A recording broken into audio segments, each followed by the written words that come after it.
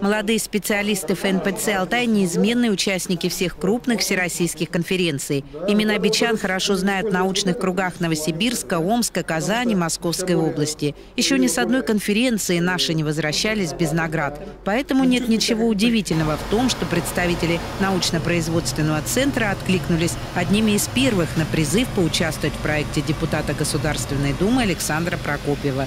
В настоящий момент свои наработки уже готовы представить двое специалистов – Дмитрий Глазев и Владимир Попок.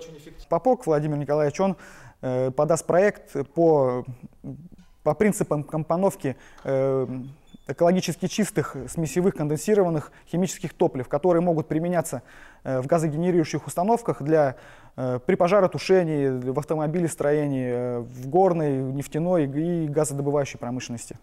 Владимир Попок – самый молодой кандидат технических наук на предприятии. Сейчас ему еще нет 30, а за плечами уже 150 работ и более 11 патентов. Его коллега по предприятию специализируется в несколько иной области. Дмитрий Глазев убежден, за декстрanalем большое будущее. Главное свойство продукта – антитоксичность, а главное достоинство – хорошая совместимость с организмом.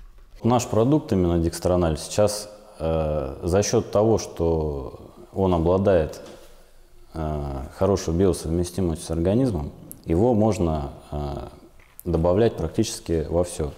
Но мы сейчас вот рассмотрели пищевую область, косметическую область и медицинскую область. Во всех трех областях он показал хорошее действие. Оба потенциальных участника проекта «Молодые, ученые» наукограда рассчитывают на победу, а в качестве награды заинтересованы в получении гранта на реализацию своих идей. По словам Артема Кубасова, конкурс, разработанный Александром Прокопьевым, позволит повысить статус молодых ученых и, что самое главное, экономика Бийска от него выиграет. Финансовые вливания, которые вложит данная организация в проекты молодых ученых, станут отправной точкой для развития и создания инновационных и конкурентоспособных продуктов, что в свою очередь будет способствовать развитию экономики города Бийска. Артем Кубасов отметил, если проект будет продолжен и в следующем году, то на ФНПЦ Алтай обязательно найдутся и другие желающие в нем поучаствовать. Ведь кадровый потенциал на их наукоемком производстве впечатляющий, как, впрочем, и области, в которых сегодня эта молодежь трудится. Ирина Дубицкая, Алексей Мельков, Новости ОТН.